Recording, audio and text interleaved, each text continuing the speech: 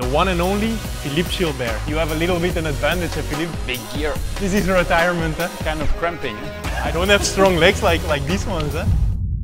Welcome to The Real Distance, a short series in collaboration with Garmin where I invite friends to swim, bike and run without any technological support, and we try to guess the distance we've covered. My first challenger is a role model of mine, former world champion, the one and only Philippe Gilbert. Hey Marten.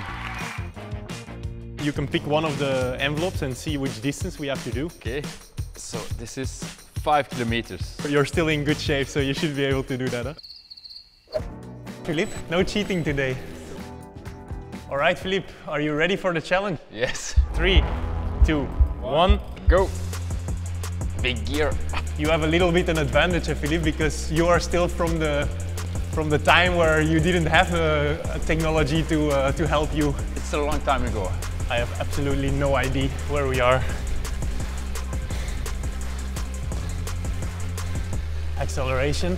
If you don't change, then it's like kind of cramping. Eh? Cramping after 5 kilometers. This is retirement. Eh? You stop? I'm tired. It's over. I'm only a triathlete, Philippe. This makes me nervous again. Eh? Like 3. Oh no, this is too much. 1. Now we see.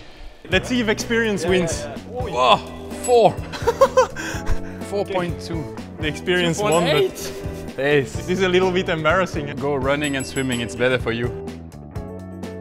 I saw you had a small chainring also. Yeah, but Philippe, I don't have strong legs like these ones. Eh? Good luck for the next one, because it's average, eh? Yeah, I think that I will have to up my game next time to be a bit closer.